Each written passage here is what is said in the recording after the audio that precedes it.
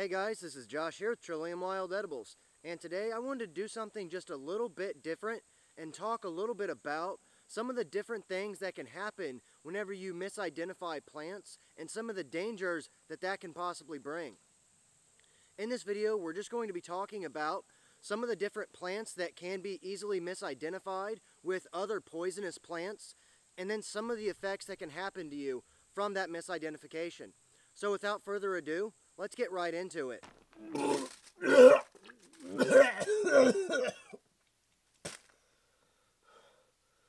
Audio or visual hallucinations may be another symptom of poisoning. Audio or visual hallucinations may be another symptom of poisoning.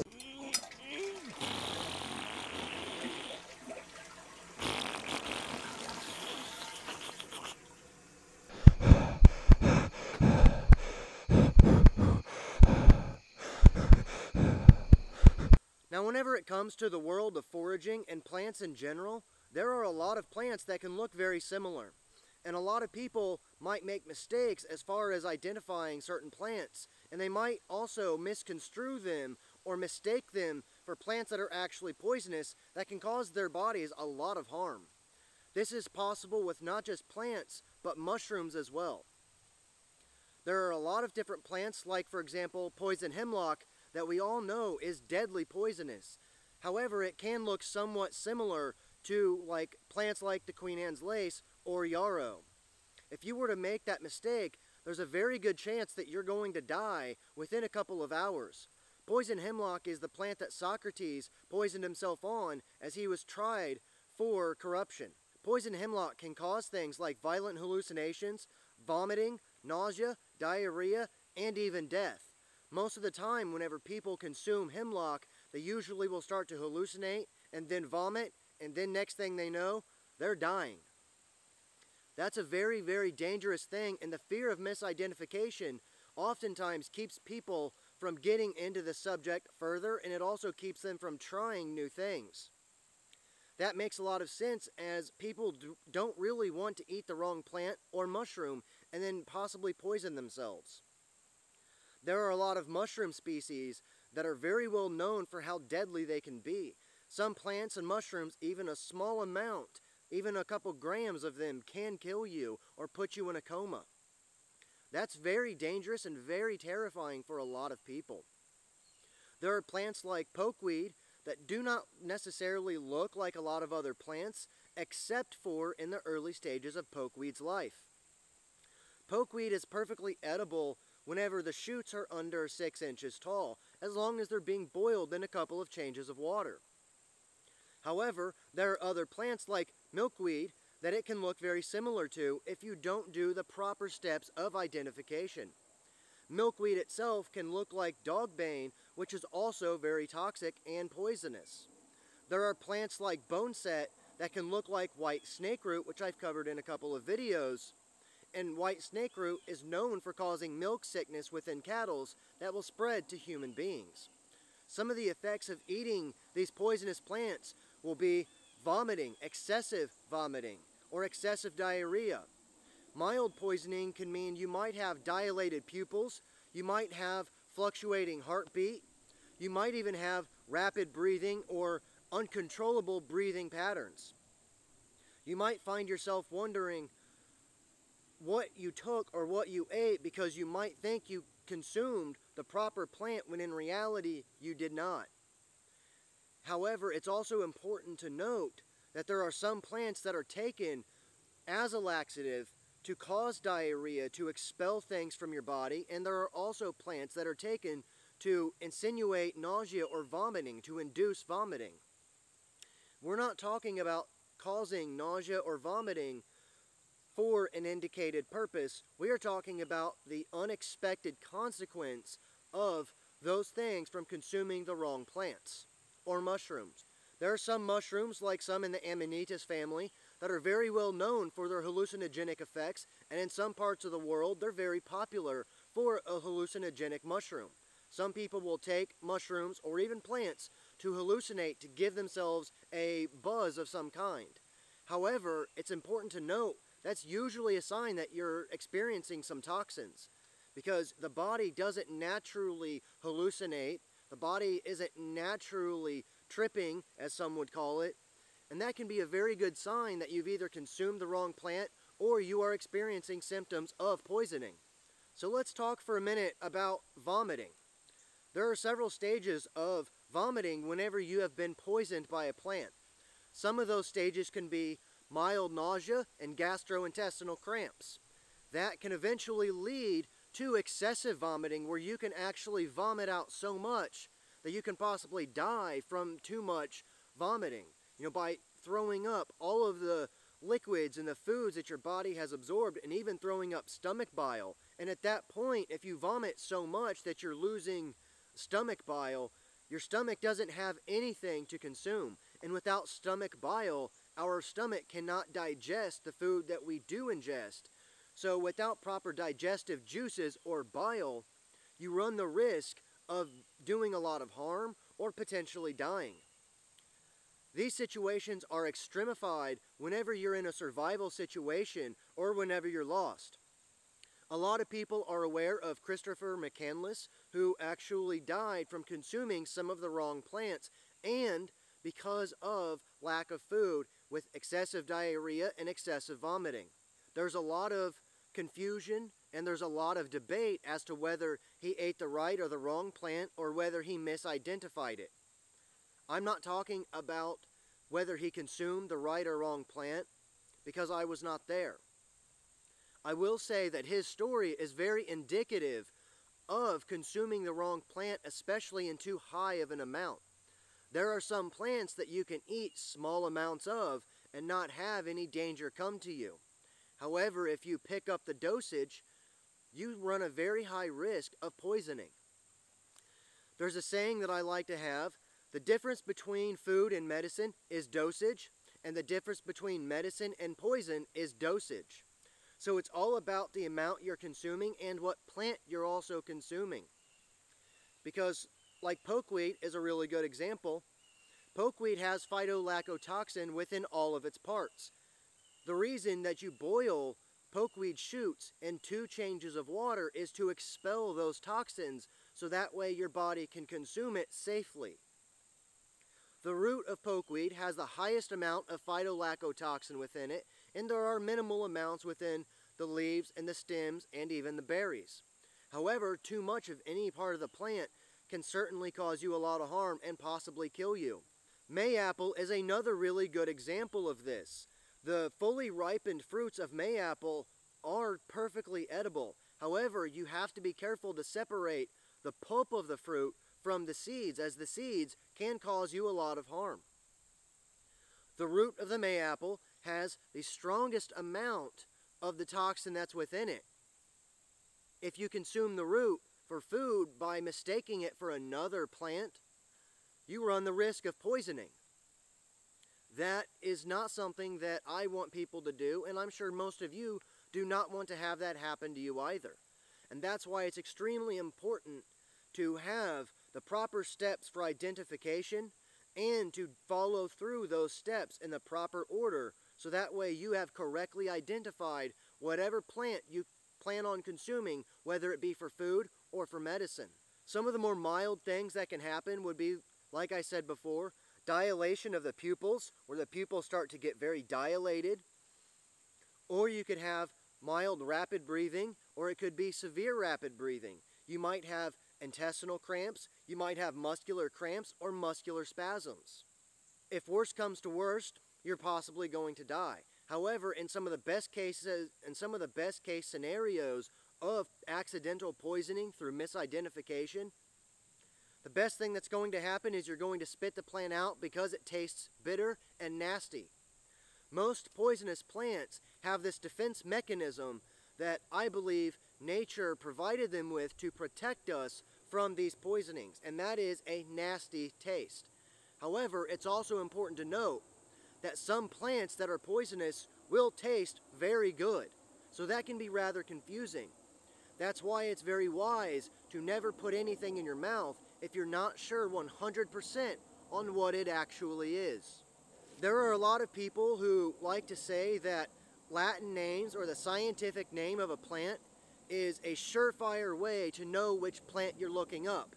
And while that may be somewhat true, the scientific name of the plant is not near as important as understanding the botanical features of any plant that you plan on consuming. Whenever you're out foraging as a beginner and you're trying to identify plants, it's a really good idea to have latex or nitrile gloves at your disposal in your bag, as well as separate Ziploc bags to keep any unknown plants separate, so that way you don't have any contamination. There are some plants that, for example, can cause skin rashes or skin infections. Poison ivy, poison oak, poison sumac, silverweed, even dandelion has caused allergies, allergic reactions to people's skin. St. John's wort is a plant that is actually generally very safe. However, it can cause photodermatitis, but that doesn't necessarily mean the plant is toxic. So as a forager, it's up to you to do your part and to have due diligence in identification processes and understanding botanical terms and how they correlate with what it is you're seeing. A lot of people will misidentify plants for various reasons. So let's talk about some of the reasons or ways that you might make that misidentification. One of the main ways that I have seen that people will misidentify a plant is because they want to find a plant so bad that they will misconstrue botanical terms with what they're seeing, i.e. their body, their mind will make them believe they're seeing a plant that they're not actually seeing, or that they're seeing features that aren't actually on that plant.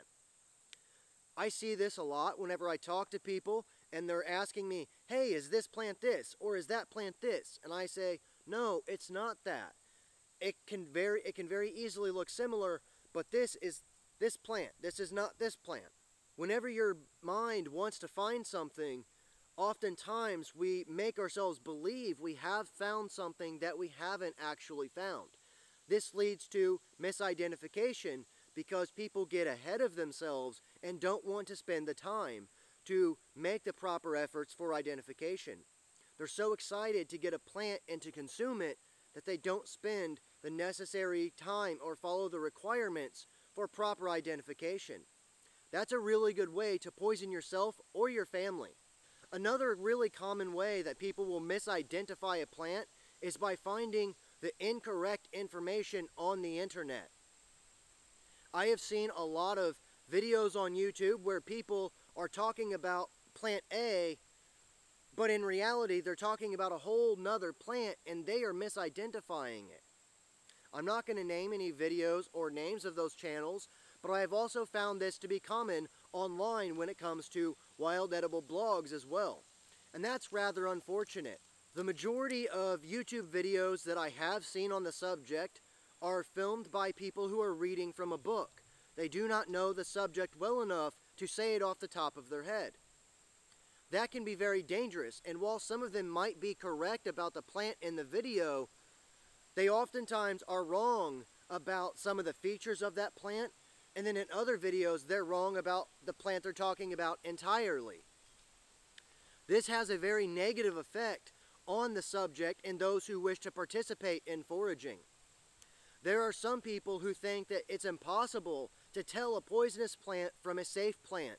That could not be farther from the truth. If you spend enough time learning about each plant, you'll realize how different all plants actually look. There are a few exceptions to that, mainly plants that easily hybridize with each other. And as these plants hybridize, different features will be evident on the plant. Echinaceous species are a very common species that a lot of people will confuse because those plants hybridize with each other. They can also hybridize with Rudbeckia species. These two species, Echinaceous and all their varieties, and all the varieties of Rudbeckia species, are different and generally very safe. And if you make a misidentification, it's probably not going to cause you much harm. There are also some plants like the wood sorrel, which looks very much like clover, and a lot of people think it is a species of clover. However, it's not. It's not a trifolium species, it's an oxalis species.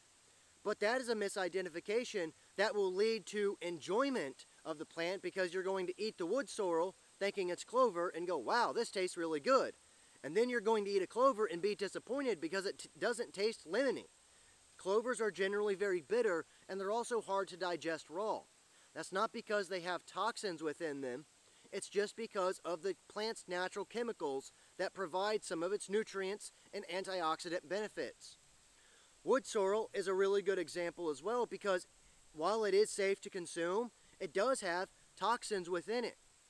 Those toxins are oxalic acids, which is where wood sorrel gets the first part of its Latin name.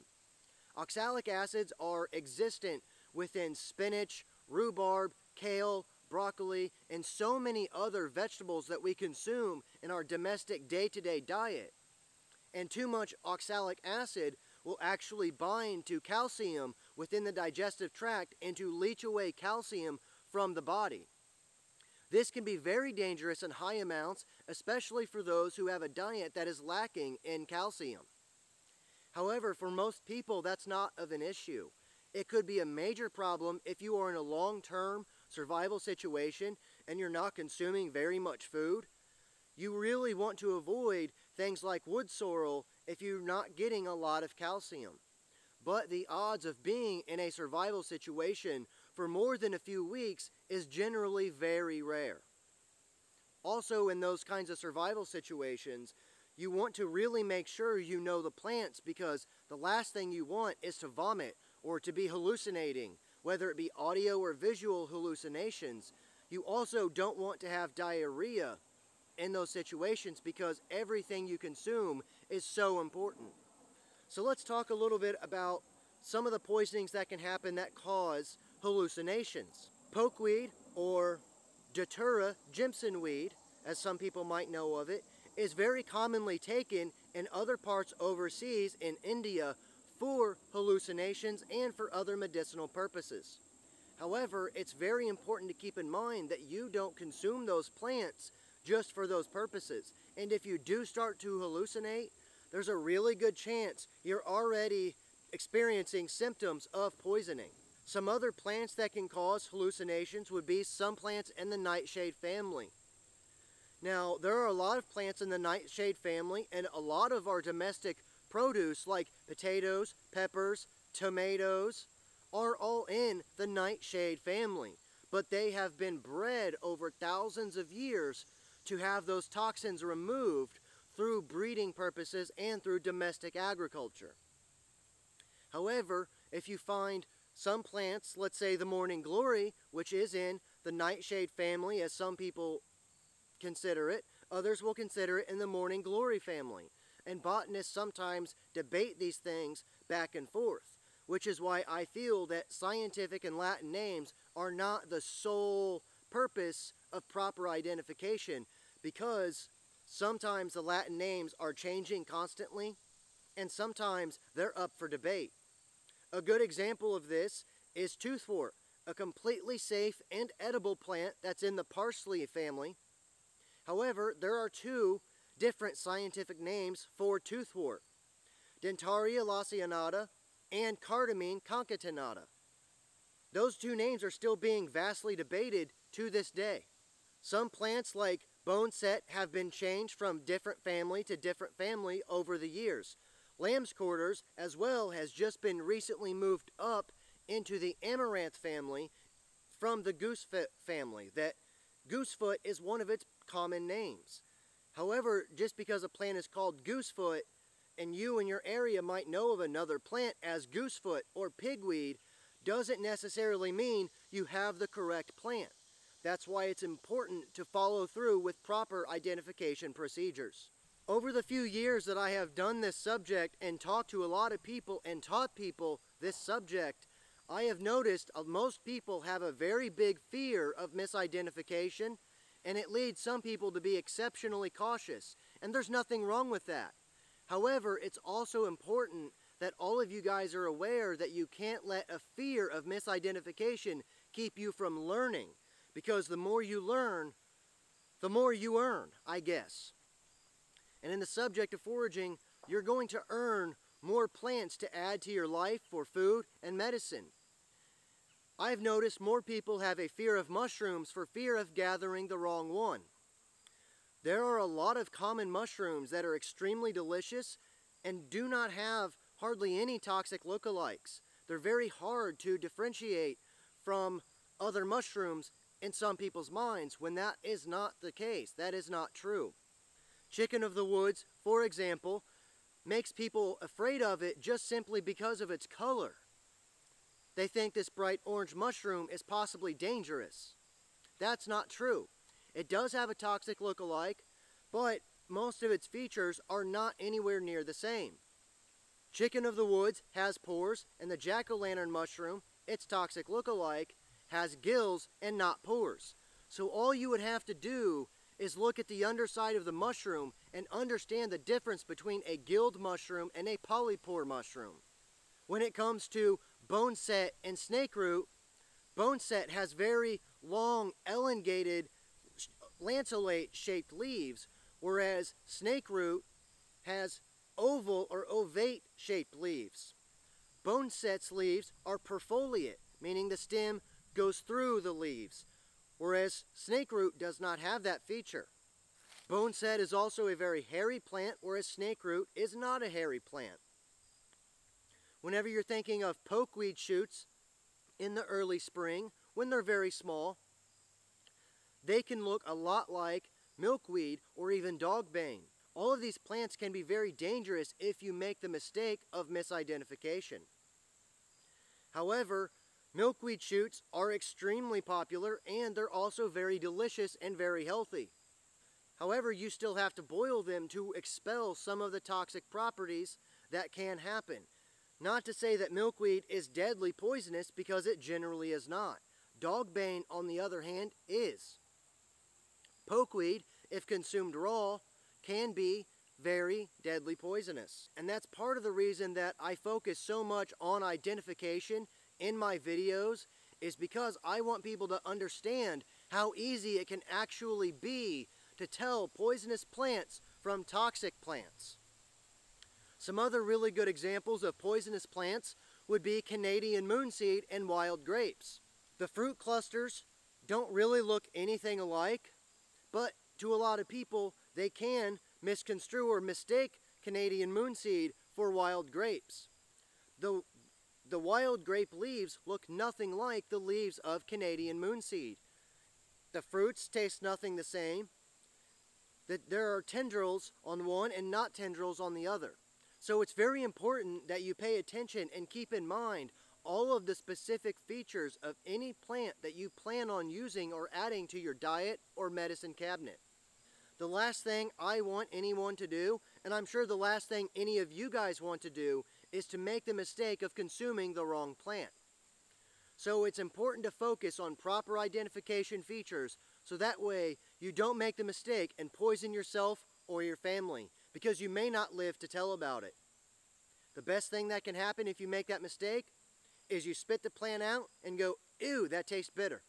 However, there are some plants that are perfectly safe and are very bitter.